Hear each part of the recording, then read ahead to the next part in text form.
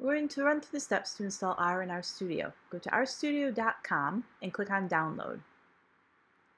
Now choose your version. We want the free RStudio desktop. The first step is to install R, so click on R 3.0.1 and choose the version for your operating system. Pick the latest release and then follow the instructions on your computer for how to install the package. If you have a Mac, you also need to install Xquartz.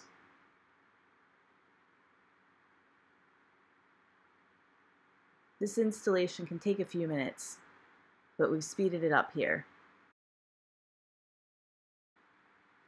Now go back to RStudio and download RStudio for your operating system.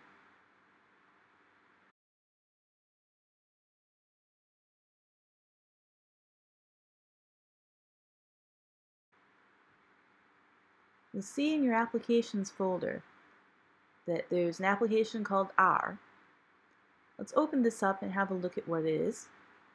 That's the last time you'll see this. Quit it, don't save anything. We'll be using RStudio for this class. RStudio is an integrated development environment, or IDE. It helps you to read and write R files.